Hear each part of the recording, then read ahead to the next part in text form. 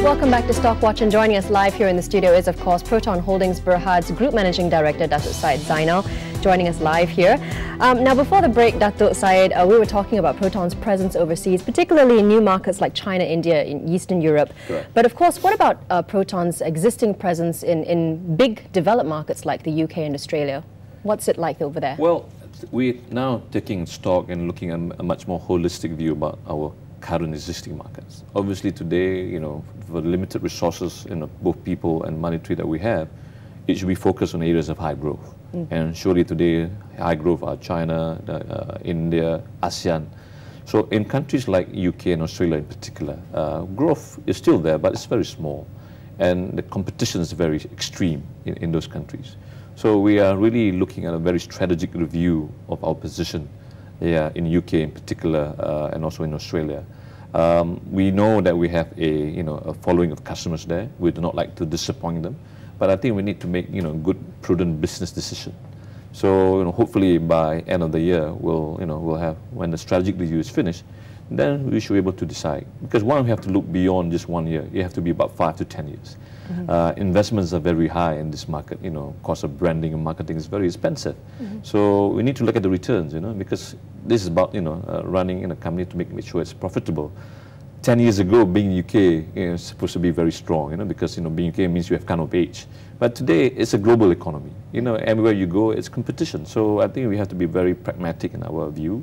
And hopefully by the end of the strategic review at the end of this year, I think a decision will be made. But I mean, we're not going to do it for the sake of doing it. We'll need to make a business decision, and that's exactly what we're going to do in the review. And hopefully that will be done very quickly. Okay. So do you have a timeline for this review of strategy? All this will be finished by the end of this financial year, which is by end of March. So that as we go to next financial year, I think all this position and the strategy will be made clear in all these existing markets. Right. Now, in newer markets like, say, China, I understand that you are actually working together with partners, and the Proton, you're actually using different names for the cars. When do you foresee the Proton badge actually being used in these markets? I think what's unique in our relationship with a company called Young Men in China is to allow Proton to really understand the market dynamics in this country. China, as you know, is a very complex and a very large market. By doing this, first of all, we also see whether our car is, is competitive, and whether it's adapting to the local road conditions, both weather, climate, and so on. And so far, alhamdulillah, it's been good. Secondly, to look at the customer itself, to understand the dealer network and the customer preferences. Today, we have a team now in China that understand this. And I think, over time, this gives us better ammunition and better, strength to make sure that our products for the future that were coming out will really appeal to the people in China. And in China, you have to compete with the best in the global business. If you ask me in terms of time, we hope within a year and a half, the Proton brand will be there. I mean, in every country that we go, the ultimate is to have a brand of our own. I mean, to carry the Malaysian flag. But we want to do it right, because cost of advertising and branding, as you appreciate, is very expensive. And we cannot afford to damage the brand, in our first foray. So I think this is a very good opportunity for us to learn, and hopefully soon, we will go with a Proton brand. Okay. Now, another thing that was touched on in the NAP and also the recent budget was also green car technology. Now, where is Proton now in terms of green car development, and would that affect Proton's business model in any way? Well, like any other car companies, I think we need to be clear to not to be left behind with the rest of the competition. Surely you've seen a lot of other OEMs are going to hybrid, electric, and so on. Quietly, over the last year and a half, actually, we've been embarking on this already. If you remember, we do own a company called Lotus in the UK, and Lotus have its own technology. So we have 2 vehicles that's been running on hybrid program with Lotus, has been tested.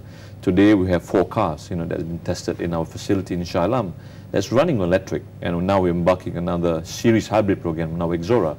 Why are we doing this, Shani? Because we want to understand the technology. I think the hybrid and the electric technology is not about the car itself. It's about component, which is the battery and the motor.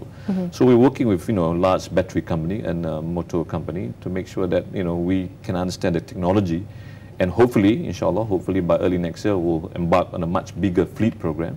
Of course, with the support of the government under the NAP, to further understand the market dynamics and the performance of the car. Then hopefully by middle of next year we are then able to make a decision whether we are going to go on a full-scale commercial.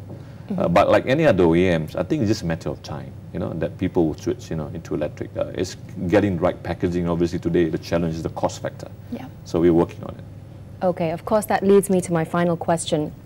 Of course, your competitor Perodua is coming up with a new model very secretly very soon. Any new model or product launches coming up in 2010 that we can look forward to? I think, as we have said, over our, discussion or briefing with the press, hopefully next year, at least one model will be coming out from the company. When I first came to the company, we embarked on what we call a model replacement program. What we want to do is to replace all the old models with a new one. We've done that with the Persona for the Wira, Saga for the Iswara, and Ixora, and the new MPV.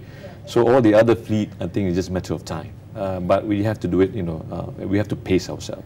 So hopefully, to answer your question, next year there'll be one model coming up. If we can have the ability and the resource, we're trying to squeeze two. But as I promised, there will be at least one model out every year, I promise. And for Perodua, I think we welcome healthy competition. I think it's good. I mean, it's an open economy, open market. So, it keeps us on our toes so that we don't, be complacent. And I think it's healthy, for the whole economy. Okay, very, very, very quickly, can you give us an idea of which quarter next year and what type of segment you're looking at? Well, at least in the second half of next year. And obviously, it's, it's a CD segment, a bit more on higher aims. I think it's about time that Proton lift the brand image a little bit.